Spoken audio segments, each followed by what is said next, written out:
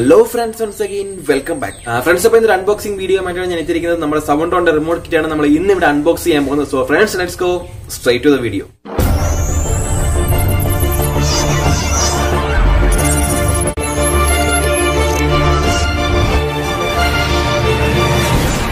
Friends, അപ്പോൾ വീഡിയോയിലേക്ക് പോകുന്നതിന് നിങ്ങൾ ചാനൽ ഇതുവരെ സബ്സ്ക്രൈബ് ചെയ്തിട്ടുണ്ടെങ്കിൽ ദയവായി ചാനൽ സബ്സ്ക്രൈബ് ചെയ്യുക. സബ്സ്ക്രൈബ് ചെയ്താൽ മാത്രം പോരാ, അതിന് തൊട്ടടുത്ത് ബെൽ ഐക്കൺ ഉണ്ട്. ആ മണി നെക്സ്റ്റ് ആണ് ചെയ്യുക. അപ്പോൾ ഞാൻ പുതിയ വീഡിയോസ് അപ്ലോഡ് ചെയ്യുമ്പോൾ നോട്ടിഫിക്കേഷൻ ഓൺ ടൈം കിട്ടുന്നതായിരിക്കും. ഫ്രണ്ട്സ്, അപ്പോൾ ഈ ഒരു പാക്കേജിങ്ങിനകത്താണ് എനിക്ക് ഈ ഒരു റിമോട്ട് കിറ്റ് കിട്ടിയത്. നമുക്കിത് ഓൺലൈൻ അവർക്ക് പൈസ അടച്ചിട്ട് ഇന്ത്യയിൽ എവിടെ നിന്ന് പർച്ചേസ് ചെയ്യാം, കൊറിയറിംഗ് ഉണ്ട്. സോ അപ്പോൾ ഫ്രണ്ട്സ്, ഇതാണ് തുറന്നപ്പോൾ നമുക്ക് കാണാൻ സാധിച്ചത്. മാത്രമല്ല റിമോട്ട് സെപ്പറേറ്റ് ആണ് കിട്ടിയത്. കാരണം എനിക്കൊന്നും ഇതിനകത്ത് സ്പേസ് ഇല്ലാത്തതുകൊണ്ടാണോ അറിയത്തില്ല, സെപ്പറേറ്റ്. അതുപോലെ ഞാൻ 1-2 ബോർഡും കൂടെ വാങ്ങിച്ചിരുന്നു. അപ്പോൾ അതിൻ്റെ കൂടെ ഇത് സെപ്പറേറ്റ് ആയിട്ടാണ് കിട്ടിയത്. റിമോട്ടിലേക്ക് നോക്കണമെങ്കിൽ ഒരു ടിപ്പിക്കൽ നമ്മുടെ എല്ലാ റിമോട്ട് കിറ്റിലും വരുന്ന സെയിം റിമോട്ട് കിറ്റാണ് വന്നിരിക്കുന്നത്. കീസിൻ്റെ കോൺഫിഗറേഷന് മാത്രമേ ഡിഫറൻസ് ഉള്ളൂ. നമുക്കത് നോക്കിയാൽ മനസ്സിലാവും. ബാക്കിയല്ല, ഇപ്പോൾ ജിടെക് ആയാലും ഫ്യൂടെക് ആയാലും അവർക്ക് ഏകദേശം ഒരു സെയിം പോലുള്ളൊരു കോൺഫിഗറേഷനാണ് റിമോട്ടിൽ വന്നിരിക്കുന്നത്. ഇത് ഡിഫറൻ്റ് ആണ് ഫ്രണ്ട്സ്. അപ്പോൾ നമുക്ക് ഒറ്റ നോട്ടത്തിൽ തന്നെ മനസ്സിലാവും ഈ റിമോട്ട് കിറ്റ് മറ്റുള്ള റിമോട്ട് കിറ്റിൽ നിന്നും വളരെ വ്യത്യസ്തമായിട്ടുള്ളതാണെന്ന കാര്യം. കുറേയേറെ ബോർഡുകൾ ഇതിൻ്റെ കൂടെ കിട്ടുന്നു. അതുകൊണ്ട് തന്നെ പാക്കേജ് കുറച്ച് ബൾക്കിയാണ്. അപ്പോഴത്തേക്കും നമുക്കിത് മൊത്തം ഒന്ന് വെള്ളിലേക്ക് എടുത്ത് വെച്ച് എന്തൊക്കെ ഉണ്ടെന്ന് നോക്കാം ഫ്രണ്ട്സ്. അപ്പോൾ ഇത്രയും ബോർഡ്സാണ് നമുക്ക് ഈ ഒരു റിമോട്ട് കിറ്റിൻ്റെ കൂടെ കിട്ടുന്നത്. ഒറ്റ നോട്ടത്തിൽ നമുക്ക് മനസ്സിലാവും ഒരു വലിയ ഒരു ബോർഡാണ് വന്നിരിക്കുന്നത്. സാധാരണ നമ്മുടെ ജിടെക്കും ഫ്യൂടെക്കൊക്കെ ആണെങ്കിൽ നമ്മുടെ ഒരു കയ്യിലിരിക്കുന്ന രീതിയിലുള്ള ബോർഡാണ് വന്നിരിക്കുന്നത്. ഇതിപ്പം കുറേയേറെ ഡിഫറൻസ് ഉണ്ട്. അതിൻ്റെതായ പെർഫോമൻസും ക്വാളിറ്റിയും ഇതിലുണ്ട്. ഞാനത് ചെക്ക് ചെയ്ത് നോക്കി.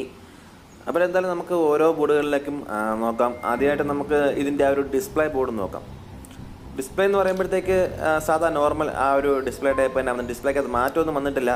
പക്ഷേ ഇതിൻ്റെ ആ ഒരു പവർ സപ്ലൈയും കാര്യങ്ങളും എല്ലാം വന്നിരിക്കുന്നത് ഡിസ്പ്ലേക്കകത്താണ്. അതുകൊണ്ട് തന്നെ നമ്മൾ ഈ ഒരു ഡിസ്പ്ലേക്ക് വേണ്ടി ഫ്രണ്ട് പാനൽ ചെയ്യിക്കുമ്പോൾ ഒരു സെപ്പറേറ്റ് ആയിട്ടുള്ള രീതിയിൽ ചെയ്യിക്കണം. നോർമലായിട്ട് ചെയ്യിച്ചാൽ പറ്റത്തില്ല. കാര്യം എന്താണെന്ന് വെച്ചാൽ ഈ ഒരു ബോർഡിൻ്റെ ബാക്കിലായിട്ടാണ് നമ്മുടെ പവർ സപ്ലൈയുടെ റെഗുലേറ്റേഴ്സ് എല്ലാം വരുന്നത്. 7805-ഉം 7808-ഉം. അതുപോലെ തന്നെ ഇതിൻ്റെ റിമോട്ട് സെൻസർ ഇതിൻ്റെ ഡിസ്പ്ലേയുടെ കൂടെയല്ല വരുന്നത്, സെപ്പറേറ്റ് ആയിട്ടാണ് വരുന്നത്. അപ്പോൾ നമ്മൾ പാനൽ ചെയ്യിക്കുമ്പോൾ നോക്കി തന്നെ ചെയ്യിക്കേണ്ടി വരും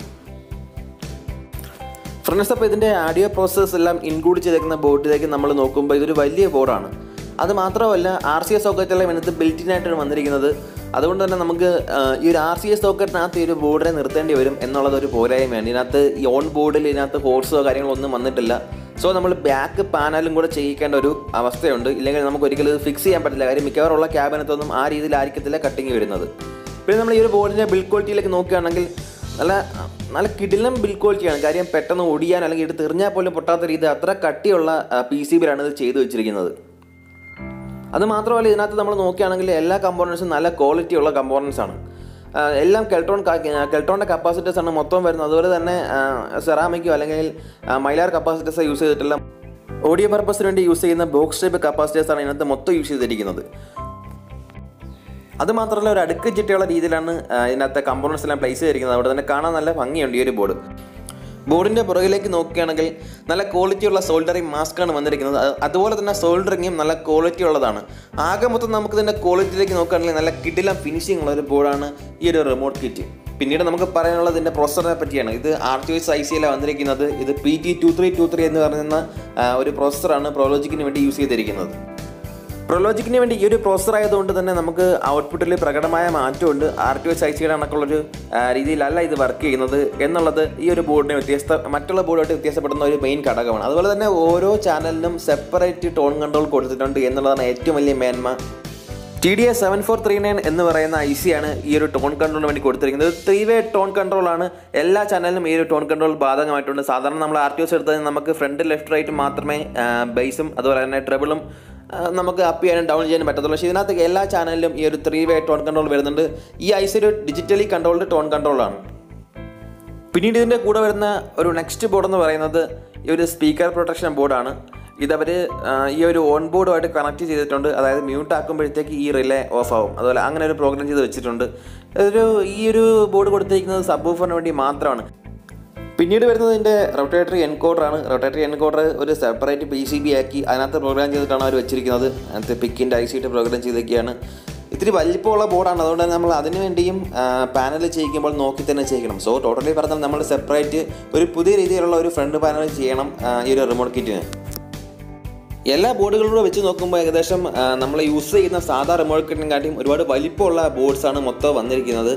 പിന്നീട് ഇതിനകത്ത് വരുന്നത് ഇതിൻ്റെ സെൻസറാണ്. സെൻസറിനകത്തൊരു റെഡും ഒരു ബ്ലൂ LED ഉണ്ട്. അത് നമ്മൾ ഈ റിമോട്ട് യൂസ് ചെയ്യുമ്പോഴത്തേക്ക് ആ ഒരു LED ഇങ്ങനെ ബ്ലിങ്ക് ചെയ്യും.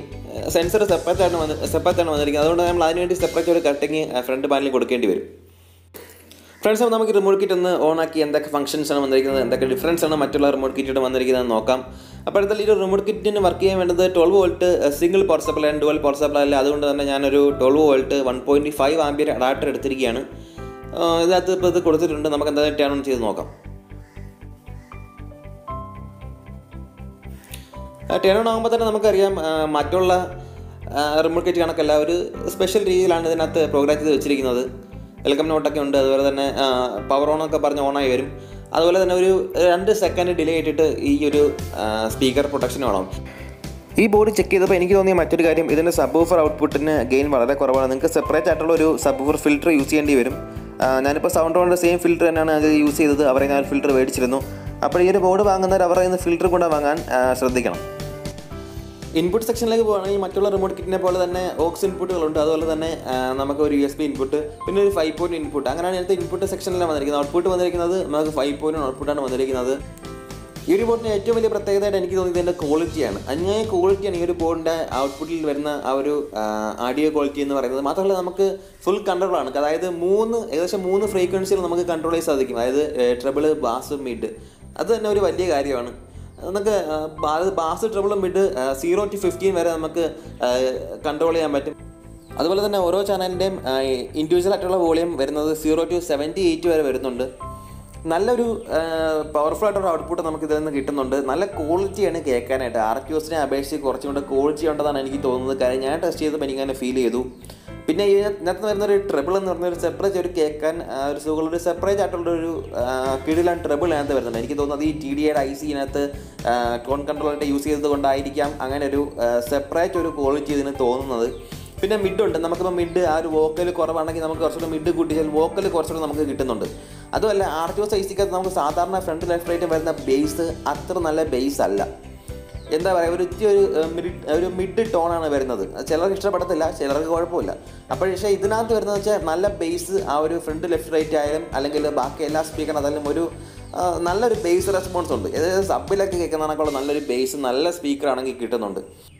USB പാനലിലേക്ക് കൊടുക്കാനുള്ള IR ഔട്ടും 5 വോൾട്ടും ഈ ഡിസ്പ്ലേയുടെ പുറകിൽ തന്നെ വരുന്നുണ്ട്. അതുകൊണ്ട് തന്നെ നമുക്ക് USB പാനലിൻ്റെ ഫുൾ കൺട്രോൾ നമുക്ക് ഈ റിമോട്ടിനകത്ത് കിട്ടും. അതിപ്പോൾ എല്ലാ റിമോട്ട് കിറ്റിലും വരുന്നുണ്ട്. അതുപോലെ തന്നെ ഇതിനകത്തും അങ്ങനെ ഒരു ഫംഗ്ഷനും കിട്ടുന്നുണ്ട്.